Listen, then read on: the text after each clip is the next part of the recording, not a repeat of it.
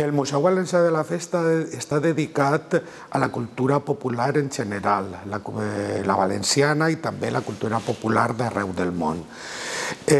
L'espai principal, encara que en el museu dediquem molts espais, el principal està dedicat a la Festa de la Mare de Déu de la Salut, que, com sabeu, està declarada Patrimoni de la Humanitat des del 2011. També tenim una exposició d'indumentària important, que tots els anys anem restaurant els tratges i anem exposant-los, i en general és un espai obert en general per al que és la cultura popular. La imatge i el so és important en un espai que dediquem al patrimoni immaterial. Durant molt de temps nosaltres perseguíem que aquesta digitalització de tot el contingut que tenim estiguera a l'abast de tot el món. Era difícil poder-ho aconseguir, però gràcies a la intervenció de la Mancomunitat de la Ribera Alta en el projecte de RIBERANA,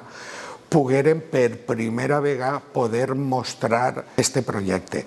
Se va presentar en un moment, no estava previst, però va ser realment molt important per a nosaltres que se ficara en funcionament a principis del 2020. Pràcticament tingueren que tancar tots els espais públics, el museu en concret també, i la veritat és que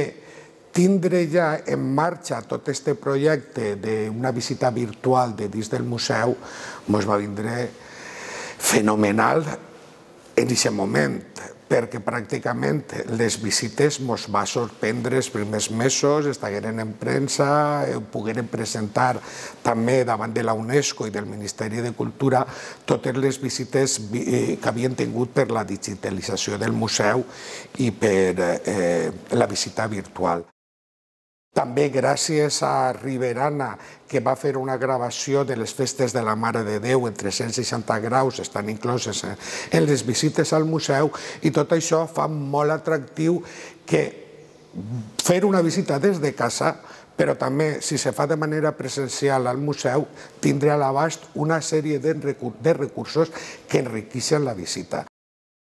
Durant molt de temps hi havia una espècie de por de si se feia una visita virtual, si això anava a desmotivar a la gent a visitar el lloc en si, de manera presencial. Però al contrari, vull dir, tu saps que en una visita virtual, encara que te pugues apropar als elements, no és la mateixa experiència que pugues tindre de fer una visita realment real. Això el que va motivar és que quan poguérem obrir les portes, la veritat és que les visites creixeren moltíssim, les visites presencials, perquè la gent navega, té una sèrie d'experiències, però també la motiva perquè vinga a veure de prop